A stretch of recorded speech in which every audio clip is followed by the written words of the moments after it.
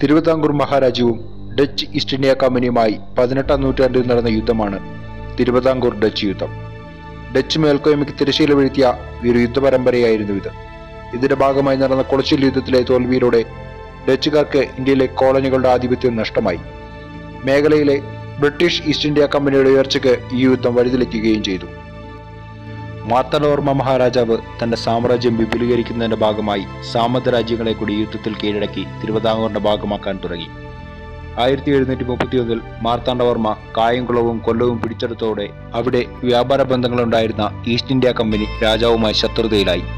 കയറ്റുമതിക്കായി സൂക്ഷിച്ചിരുന്ന ഉൽപ്പന്നങ്ങൾ നശിപ്പിക്കപ്പെട്ടു. 1733 ആയപ്പോഴേക്കും കമ്പനി അവിടെ നിന്നും കയറ്റുമതി ചെയ്തിരുന്ന കുരുമുളകിന്റെ അളവ് ഏതാണ്ട് പകുതിയായി കുറഞ്ഞു. 1734 കമ്പനി സംഘം രാജാവുമായി ഒത്തുതീർപ്പിന് ശ്രമിച്ചുവെങ്കിലും ചർച്ച ഫലം കണ്ടില്ല. അക്കാലത്ത് ഏറ്റവും കൂടുതൽ കുരുമുളക് ഉൽപ്പാദിപ്പിച്ചിരുന്ന നാട്ടുരാജ്യമായ ഇളയെടുത്തു സ്വരൂപം രാജാവ് തിരുവിതാംകൂറിന്റെ ഭാഗമാണെന്ന് പ്രഖ്യാപിച്ചതോടെ ഡച്ചുകാർക്ക് യുദ്ധമല്ലാതെ മറ്റു പോംവഴികളുണ്ടായിരുന്നില്ല. 1739 തിരുവിതാംകൂറും ഡച്ച് ഈസ്റ്റ് ഇന്ത്യ കമ്പനിയുമായി യുദ്ധം ആരംഭിക്കുകയും ഈ സംഘർഷം പിന്നീട് കൊളച്ചിൽ യുദ്ധമായി കലാശിക്കുകയും ചെയ്തു. മാർത്താണ്ഡവർമ്മ കൊല്ലവും കായംകുളവും കീഴടക്കിയ ശേഷം ഇളയെടുത്തു സ്വരൂപം തിരുവിതാംകൂറിലേക്ക് കൂട്ടിച്ചേർക്കാനുള്ള യാത്രയിലാണ് ഡച്ച് സൈന്യമായി ഏറ്റുമുട്ടേണ്ടി വരുന്നത്. കൊട്ടാരക്കരയുടെയും ഡച്ചുകാരുടെയും ഒരു സംയുക്ത സൈന്യം മാർത്താണ്ഡവർമ്മയെ നേരിട്ടു. ഈ യുദ്ധത്തിൽ മാർത്താണ്ഡവർമ്മ വിജയം വരിക്കുകയും ഇളയെടുത്തു സ്വരൂപം തിരുവിതാംകൂറിന്റെ ഭാഗമാകുകയും ചെയ്തു.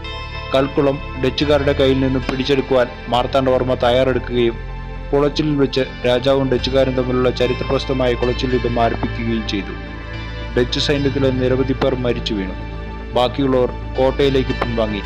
എന്നാൽ തിരുവിതാംകൂർ സൈന്യം കോട്ടയും തകർക്കാൻ തുടങ്ങിയതോടെ യുദ്ധസാമഗ്രികളും മുറിവേറ്റ് കിടന്നവരെയും ഉപേക്ഷിച്ച് ഡച്ചുകാർക്ക് താവളങ്ങളായി കപ്പലുകളെ ആശ്രയിക്കേണ്ടി വന്നു. 1741 ഓഗസ്റ്റ് 10 ഡച്ച് സൈന്യത്തിന്റെ പീരങ്കികളും യുദ്ധസാമഗ്രികളും തിരുവിതാംകൂർ സൈന്യം കൈക്കലാക്കി. ഡച്ച് കപ്പിത്താനായ ഡേ ലെനോയ് ഉൾപ്പെടെ 24 ഡച്ചുകാർ പിടിയിലായി. ഡച്ചുകാരെ സംബന്ധിച്ചിടത്തോളം അവരുടെ വ്യാപാര മോഹങ്ങൾക്ക് ഏറ്റ കനത്ത പ്രഹരമായിരുന്നു ഇത്. കേരളത്തിലെ സൈനിക ശക്തിയെ കുറച്ചു കണ്ട ഈ സംഭവത്തിന് ശേഷം അവർ ഒരിക്കലും ഉയർത്തെഴുന്നേൽപ്പ് നടത്തിയില്ല. അവരുടെ ഏക ശക്തി കേന്ദ്രമായ കൊച്ചിയിലേക്ക് അവർ മടങ്ങി. മാർത്താണ്ഡവർമ്മയെ സംബന്ധിച്ചിടത്തോളം കൊളച്ചിൽ യുദ്ധം ഒരു നിർണായക സംഭവമായിരുന്നു. തിരുവിതാംകൂറിനെ സംബന്ധിച്ചിടത്തോളം അതിന്റെ വളർച്ചയിൽ ഈ യുദ്ധം നിർണായക പങ്കുവഹിച്ചു. പിന്നീട് കായംകുളം രാജ്യത്തിന്റെ കീഴടങ്ങലിലും ഈ യുദ്ധം സഹായകമായി.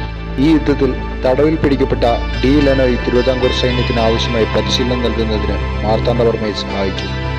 ഒരു വിദേശ ശക്തിക്ക് ഏഷ്യയുടെ മണ്ണിൽ ഒരു പ്രാദേശിക ഭരണാധികാരിയോട് തോറ്റു പിൻവാങ്ങേണ്ടി വന്ന ആദ്യ യുദ്ധമായിരുന്നു ഇത്.